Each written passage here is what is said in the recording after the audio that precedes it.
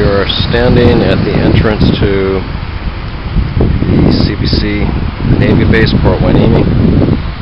It's about 3:45 p.m. Pacific Standard. And for those of you who aren't familiar with the area, we're about 55 miles north of the LA County line and about 10 miles south of downtown Ventura.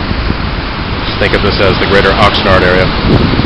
This is the day after the Chilean earthquake, the 8.8.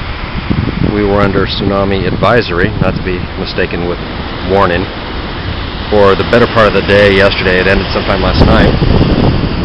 And the only thing we really saw in the way of any difference was a more substantial low tide than usual. And the seas were already choppy to begin with.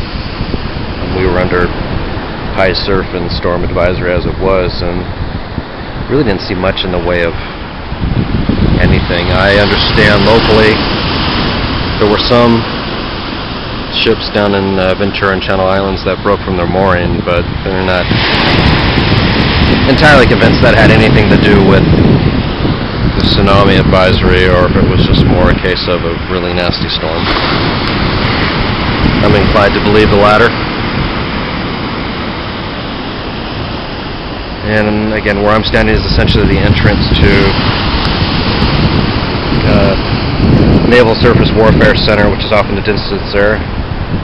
And as you can tell, I'm standing basically legally where I'm allowed to without getting shot.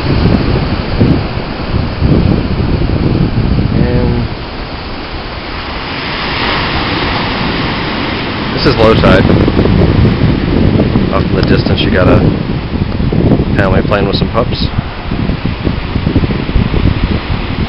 I'm going to shut this down and walk over to the lighthouse and get some footage of that, and we'll be right back momentarily.